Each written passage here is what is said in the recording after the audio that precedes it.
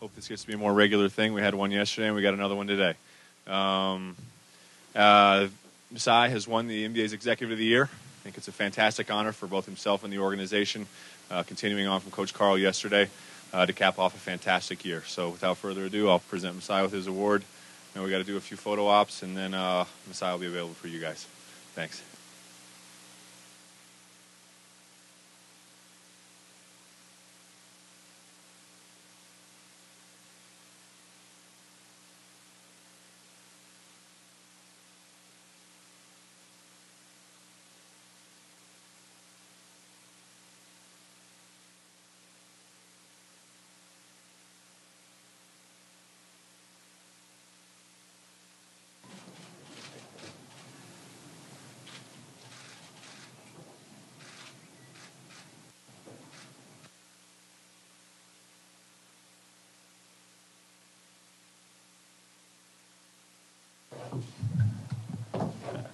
I didn't drop it. Oh man.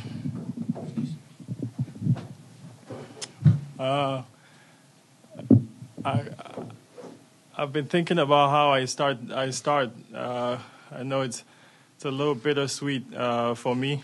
I would trade that to be playing right now. But 8 years ago, I got the opportunity to be a scout here, and Mr. Kroenke gave me that opportunity, and I would always come and work out early in the mornings, and Mr. Kroenke would be there and would talk about every single thing from soccer, and he paid a lot of attention to soccer. Now we know why, but he would talk about basketball and so many things, and to come back to this organization and for him to give me a chance, which I think I don't know anywhere else I'd have gotten a chance to be here and be in this position. I really appreciate it, and he's been everything. I wish tomorrow we'll be setting up another press conference, and there'll be another award for Josh Kroenke, my president, because that guy is the real executive of the year, in my opinion. He's led us. He's a leader, and he's been great to such a great person, more even than giving me the opportunity, but giving all of us here a great opportunity. I think next I have to go to my coaches, George Carl. It's been unbelievable. These are the only guys I know, and they've been. I think they've done a wonderful job. I think our assistant coaches are the best in the league, and to win 57 games says everything for what George has done for this organization. To my staff, I don't like saying too much about Pete, because someday some team will figure it out and they'll steal him from me, and then everybody will figure out how crap I am. But that's all I got to say about that guy. He's unbelievable, and to work with him and Dan Tolzman and Herb Livesey and Mike Bratt, nothing but the best. It shows with some of the young talent that we've got. They work so hard, and then with Amy and Lisa, they put up with me every day and see my different mood swings, and I really thank them for the support and everything they do. Mr. Kroenke didn't have to give me a chance, and my background is scouting, and my background is the love of the game, and tons of people that have really given me great chances to be here. I also have to. This award is a little different. Before I go into the GMs, I wanted the players to be last, but I'm going to talk about our players those guys play. And for me, there's no individual award. I'd rather be playing right now than have this.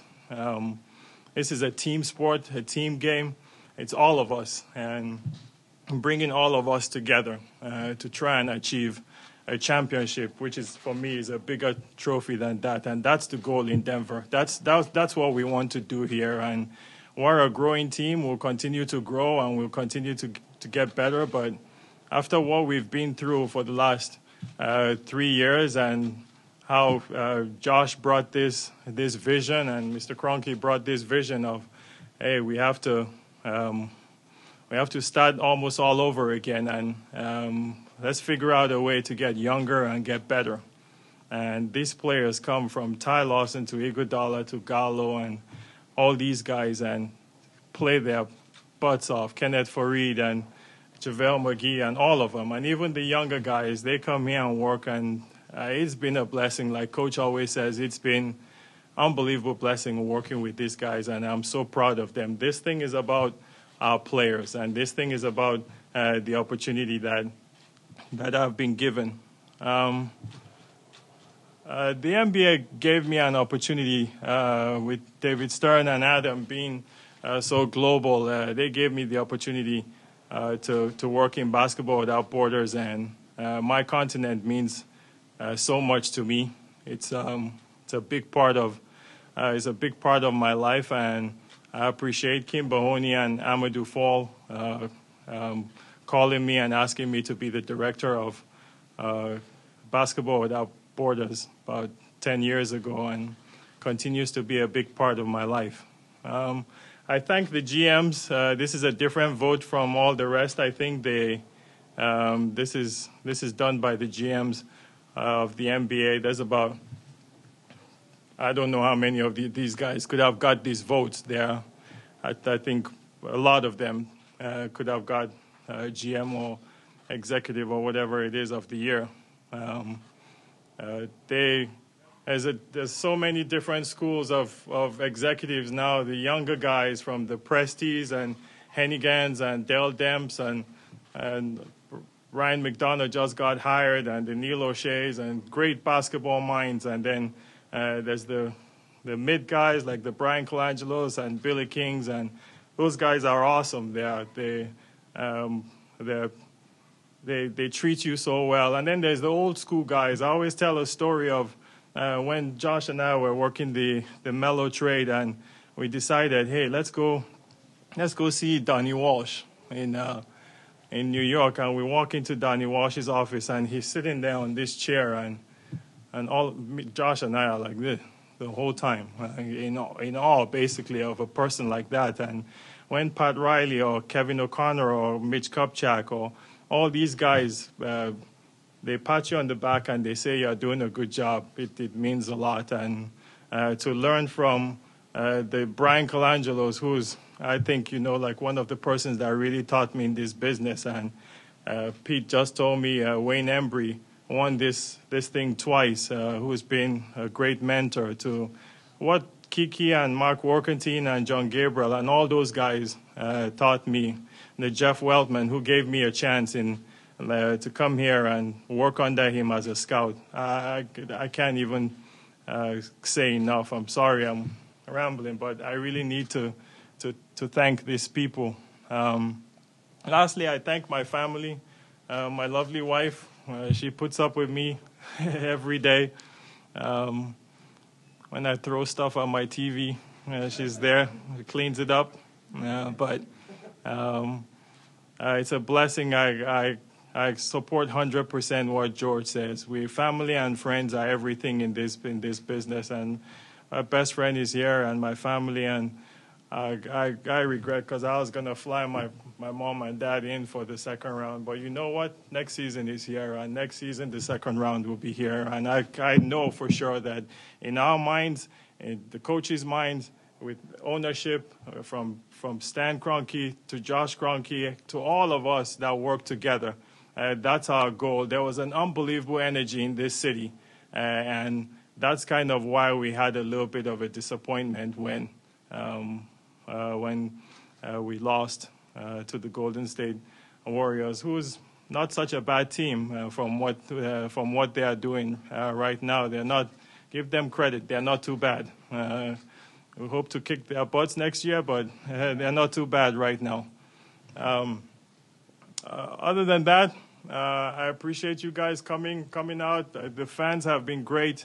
I think the whole KIC, this organization, I think has been unbelievable. Jim Martin, all you guys upstairs, I appreciate you guys travel when I give you like no time to do my flights. I appreciate you putting up with me. But everybody here has been supportive, and the city has been great. And we will continue to take this energy into the off season, get our players better, and do whatever we have to do to get better. We are a growing team. We understand that, and we knew there were going to be pains. This is part of the process, and we'll continue to grow.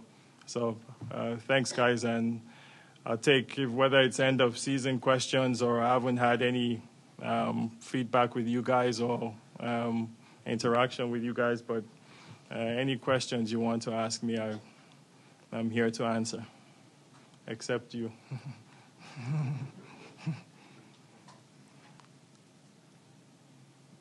Masai, I think you've told the story before, but can you just kind of remind people where you started in Orlando? I think you said you were an unpaid scout.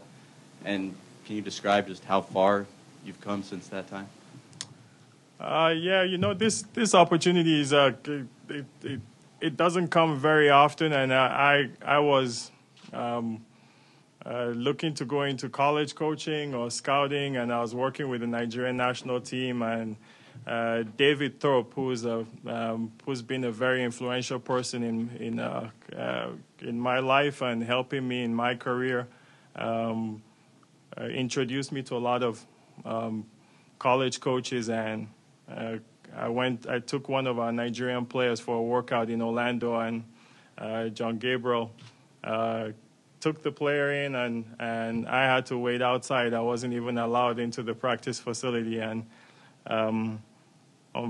I went to lunch later on, and the next thing I know is a player had canceled coming for a workout the following day. This was during draft workouts, and John Gabriel asked me if I would bring the player back. The player actually happened to be Uche Osonwu, who played in Wyoming, and I brought him back, and they allowed me into the facility, and that's where I met John Gabriel properly, and I met Doc Rivers, and they said they had heard that I knew a lot about international basketball, and they allowed me to come the next day, and they asked me if I would. John Gabriel asked me if I would like to do some work for the Orlando Magic, and gave me his number and told me to call him, and I called him, I think, every day for like 8 months. And finally I got that chance, and I think it was at the time when John was unfortunately kind of on his way out, and he couldn't employ me full time, and that's when Jeff Weltman and Kiki gave me the chance, and Stan Kroenke hired me here. I can hear you. Masai, would you consider this very good timing since your contract is up and you're going to get another deal done here soon?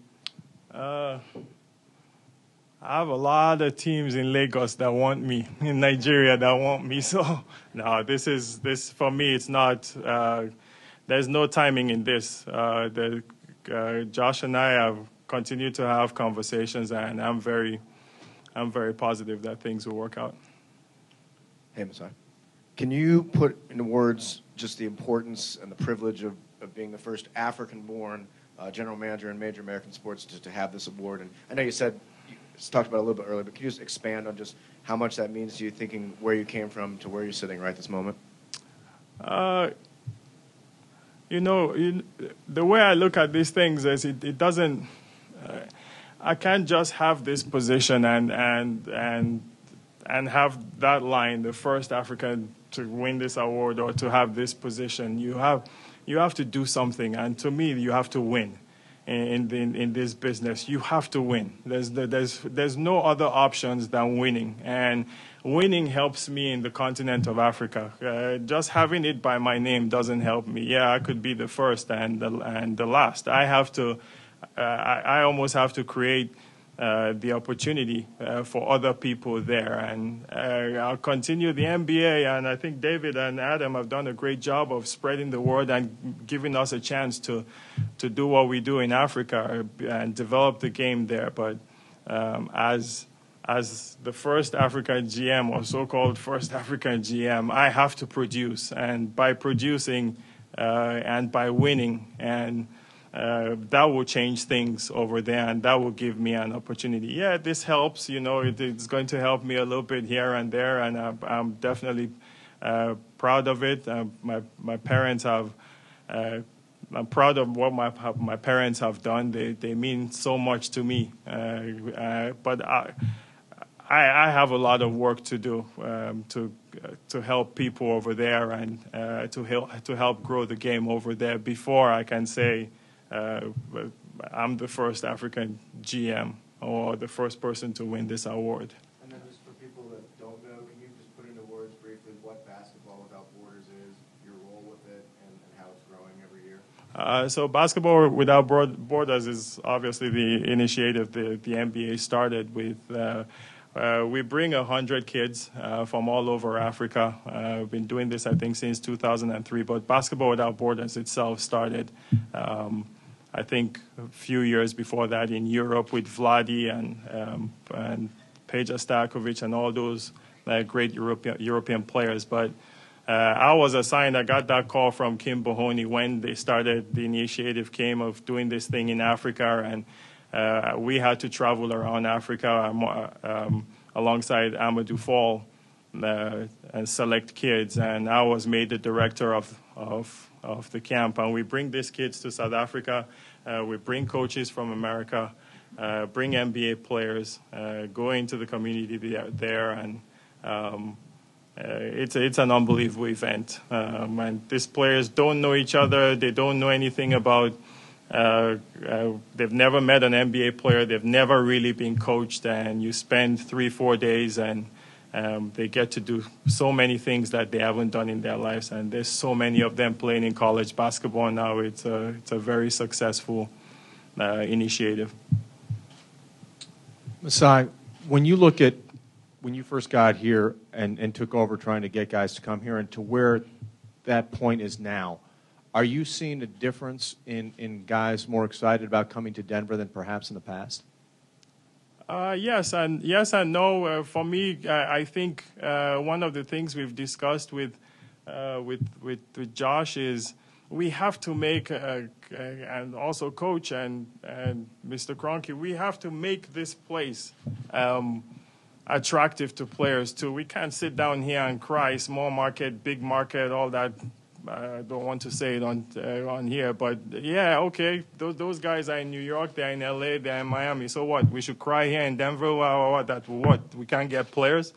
There's tons of players in the world, and I'm telling you, they will come here eventually. I think there are trends in the NBA. That's what I always say. And players at one point that will go to New York, will go to Miami, will go to all these places. That's fine and dandy. The trend at one point was high school players. The trend at one point was European players. The NBA has different trends, and I think that's a trend now. What happens in 2-3 years? We have to attract the Iguodalas. We have to keep the Gallos and grow the Ty Lawsons and all these players here, the Wilson Chandlers and the JaVale McGee's. We have to grow our own players and believe in ourselves. And then, you know what? Iguodala is going to look at it and say, you know what, I want to play in Denver. And players are going to look at it. Our system, our coach, the way we play, the style of play, it's attractive. And we're going to transform that into winning big time. And that's what we want to do here. So I've never believed in all that. We went through a phase. And we suffer in little things here and there, but that's all excuses to me. We have a job to do here, and that's to bring players and to grow the game here. Masai, because you've mentioned Andre's name twice, do you anticipate Iguodala being back next year whether it be on the current deal or a new deal? We're going to discuss, and I'm very, very optimistic that things will go well. I think he grew as the year went on, and he began to play better. And I think he's a great kid, and I think he's great for our basketball. There's a lot he brings to our program, and we're proud of him, of the year he had, and we hope. We auditioned ourselves well for him, and that's going to be his decision. We'll do everything on our part. As an organization, we want him back.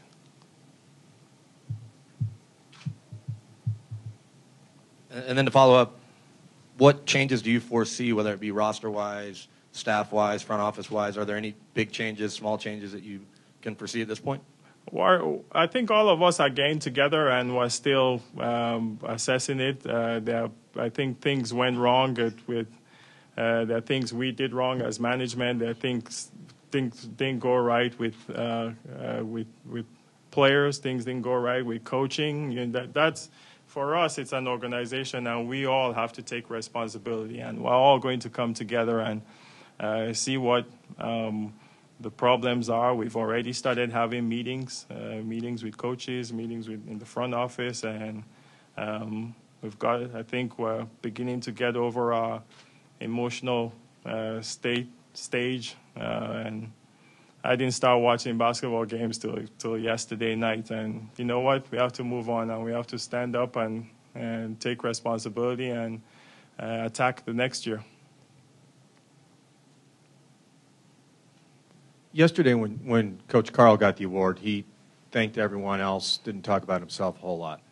You did the same thing. You spent over 10 minutes talking about all these people who have done so much. Is that kind of what you guys are talking about with what makes this organization grow, is the fact that no one wants to take credit for these awards outsiders are giving you? You give credit to the people inside the organization. Well, I wish when I was younger I played tennis or I ran track so I can do whatever I want. It's an individual. This is a team sport. And I think it's very gracious of George. I think to do that for me, it starts from the top and what the opportunity you get. And Mr. Kroenke has given us all this opportunity, and we have to work. It's a team sport, and everybody takes responsibility. And we're all happy when we win. We all win together. We all lose together. That's why it's a team sport. So I can go home and brag to my wife how good I am. That's all I can do.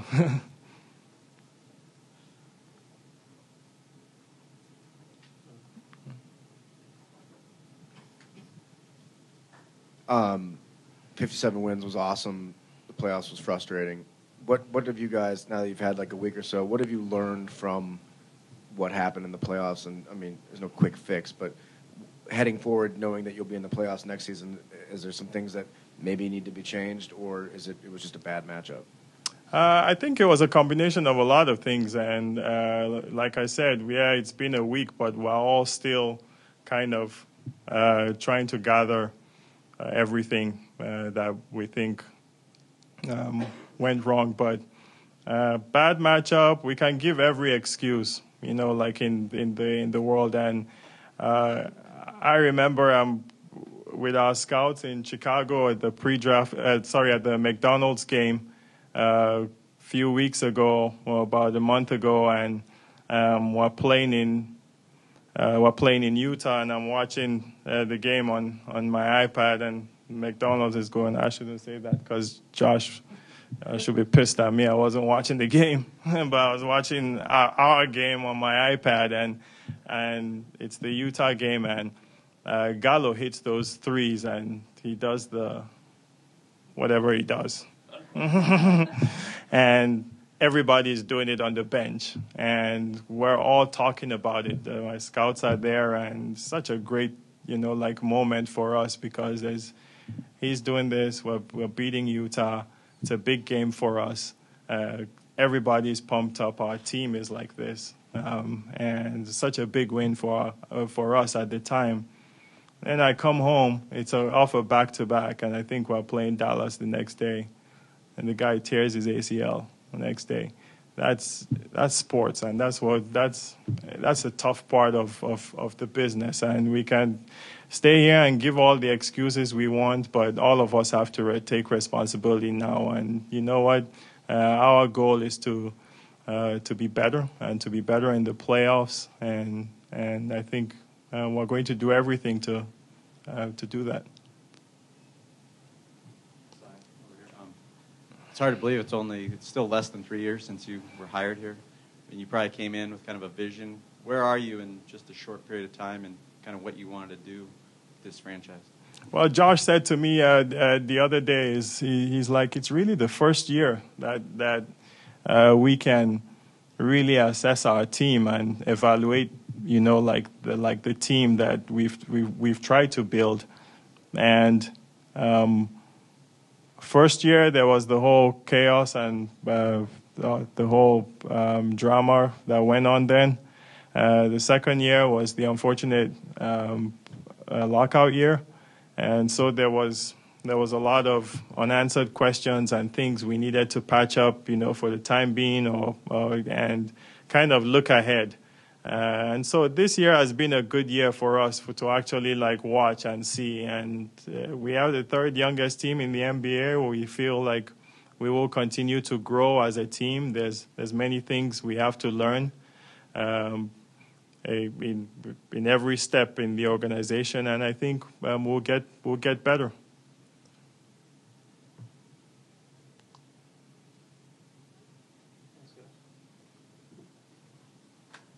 Thanks, guys. I appreciate you guys this year. Thank you.